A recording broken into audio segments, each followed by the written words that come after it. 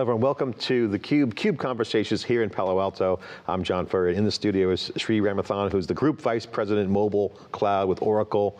Here to talk about the landscape around mobile AI and software, kind of how it works end to end, and really the realities of it. Welcome to the CUBE Conversation.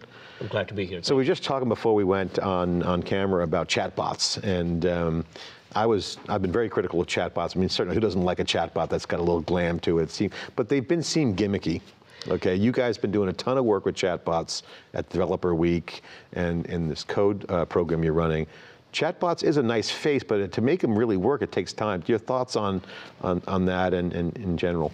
Absolutely, absolutely. The digital landscape is going through a very interesting set of transformations, and people would traditionally use their browser to access business applications or consumer applications. That shifted to mobile, and frankly, there's just too many apps. There's thousands of apps, and if I have a daughter, she's a mall rat. There's 8 stores in the mall that she likes. She's not going to download those 8 apps. It's not going to happen. She lives her life in the context of 4 apps: Snapchat, Instagram, Facebook Messenger, and maybe WhatsApp. And she communicates and collaborates and entertains herself through the context of those apps. And that's where I think a smart bot would make a huge amount of sense. And I think that the difference to making a bot successful is one that it has to solve your problem, whatever it is, quickly. It has to be smart, be predictive, and try to predict what it thinks you need and be right most of the time. And from a developer perspective, you have to have the tools and the runtimes to provide the right experience. And I think these are all kind of the reasons why this first generation of chatbots, about which you've been critical and other people have been critical, they've been justified in their criticism because they haven't met these basic bars. They're not kind of easy to build and deploy with the right UX. They're not smart, and they're not easy to use. Those are all like big problems. So I think those are the problems we solve with our bot platform. And AI is certainly very early. Sri, but before, that's a good comment. I want to drill down on some of the back end, what unifies, what will make a chatbot-like experience scale.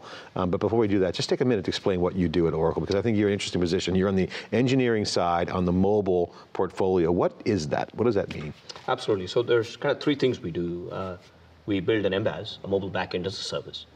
And this mobile backend as a service gives you a set of tools and runtimes that make it easy for you to build, deploy and run and manage mobile applications. We give you, technology that makes it very easy to find backend services and build mobile optimized APIs.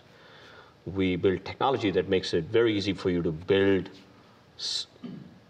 apps that work offline, that store data offline and do full duplex synchronization, which is very important for a lot of enterprise scenarios.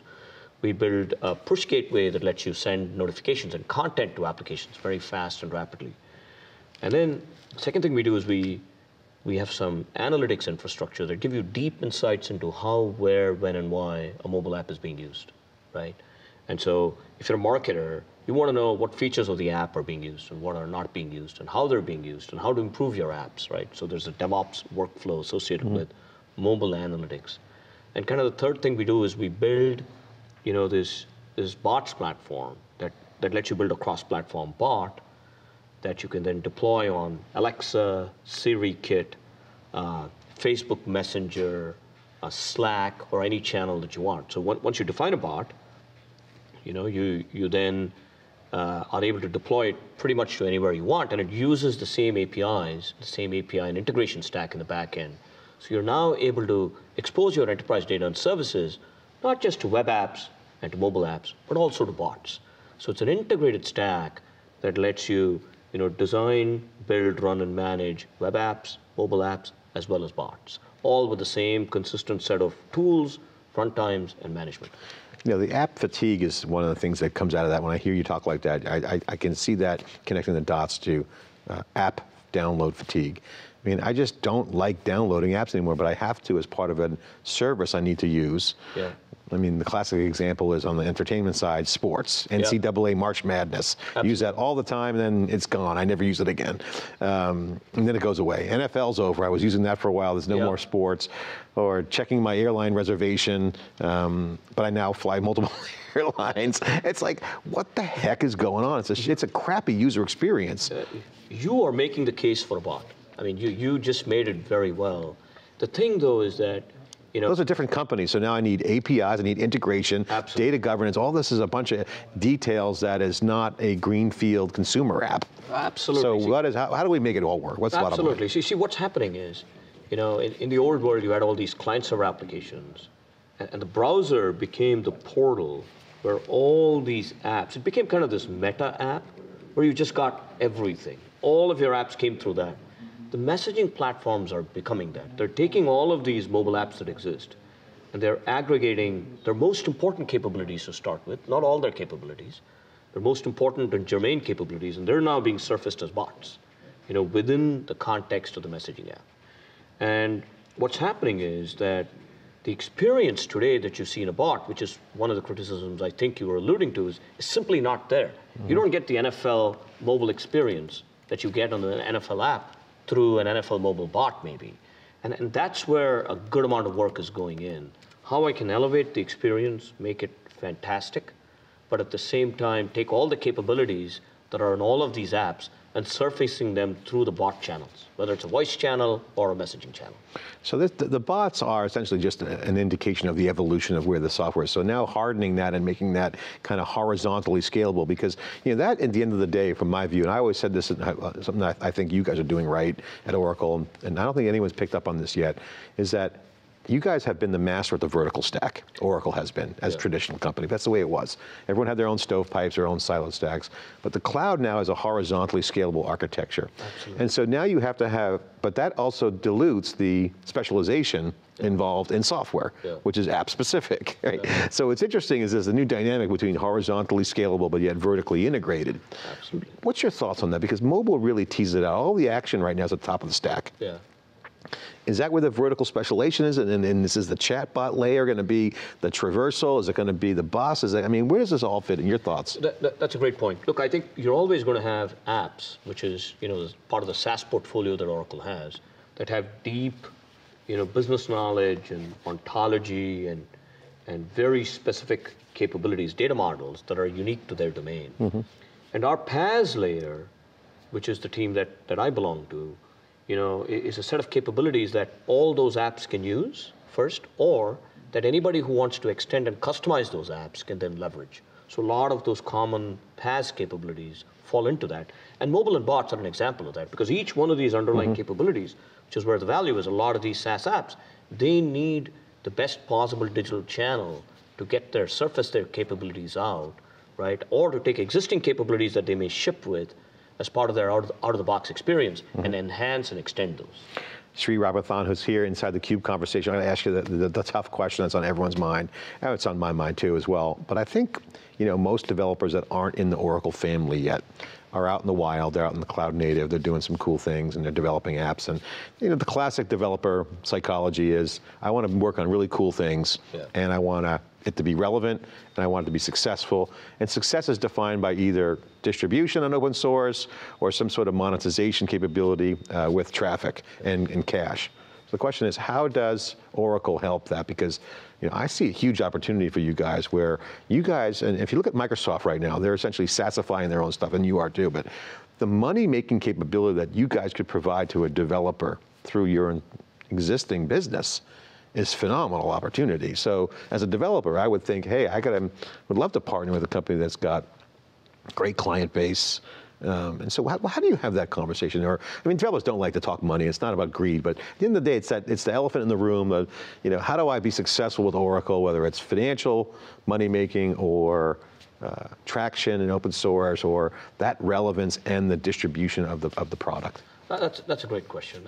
Look, I think from our perspective, our fundamental goal when it comes to developers is to make our software dead simple to use, right?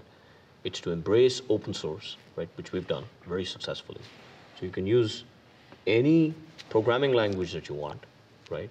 We give you the best infrastructure to manage your development environment, right? Your development life cycle, so to speak.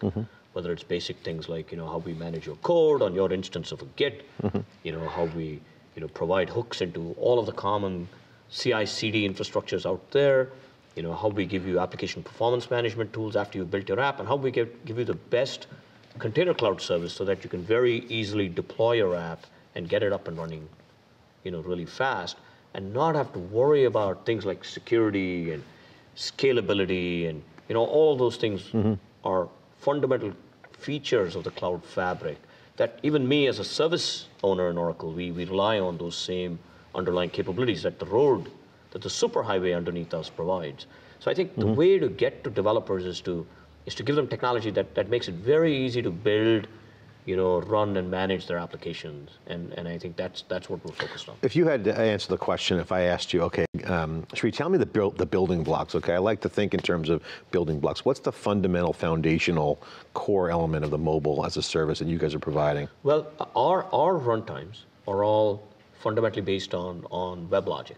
What we expose to developers are all based on Node.js. So if you are a mobile developer and you're building mobile apps on our infrastructure, the programming language you'd use is actually Node. It's not even Java. It's pure Node, and we give them a browser-based interface that lets them use any editor they want to build all the custom code that they required in JavaScript and upload it straight to our Node container. Our Node container is part of our application container cloud service. So it's an ACCS model where you get to manage your containers, you can set up auto scale seamlessly, and you get all of those capabilities right out of the box.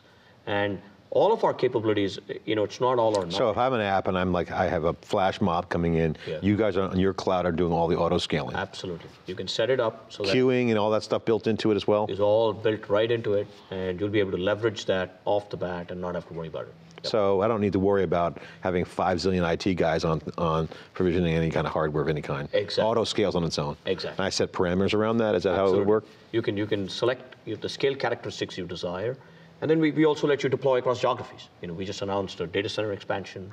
You can deploy right across geographies. You can identify availability zones and disaster recovery zones so that you can make sure that your data and your customer are always safe.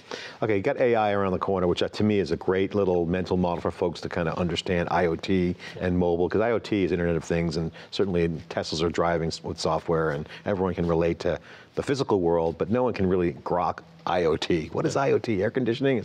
It's kind of boring, kind of feels boring, but it's pretty relevant.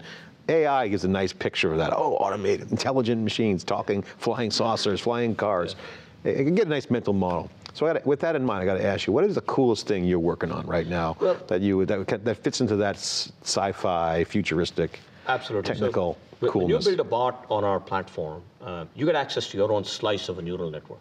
And it mimics the way a human brain works. And the thing about it is, you don't have to understand all of the deep learning algorithms we're like implementing, right? You just use it, right? We make it dead simple for a developer to model a bot so the bot can understand intent very simply, right? You provide it with some training data that's very simple. We make it so simple, in fact, that you can be up and running with a bot that's live in a few hours. That's how simple it is. So I think the coolest thing is to be able to work on a practical application of AI. Like you said, AI is just this buzzword that's thrown around, but we're actually giving you a slice of your own neural network in a very easy to consume way. And I think that's what I'm most excited about. I think one of the things that comes up a lot, and the word adaptive computing has been thrown around, all these cliches are out there, but what you're kind of getting at in this new world is, essentially algorithms have been out there, so algorithms can be determined based upon the data available. So ideally, you should never be in the algorithm coding world. It should be algorithms get applied to situations. Is that kind of what you're getting at here? No, absolutely. I think, look, I don't think we're in search of a problem to solve. I think we're in search of practical solutions that we can apply. So we're not in this AI business for the sake of being in it. We've got a very practical set of use cases that will tactically add value to our customers. Yeah, device data and then data cloud, you guys have both that going on. Yep. And that will be a good input to the AI. Absolutely. right, Sri, thanks for coming in and sharing the vision and the commentary around your efforts. Appreciate it, and sharing the color here on theCUBE. I'm John Furrier. You're watching CUBE Conversations here in Palo Alto. Thanks for watching.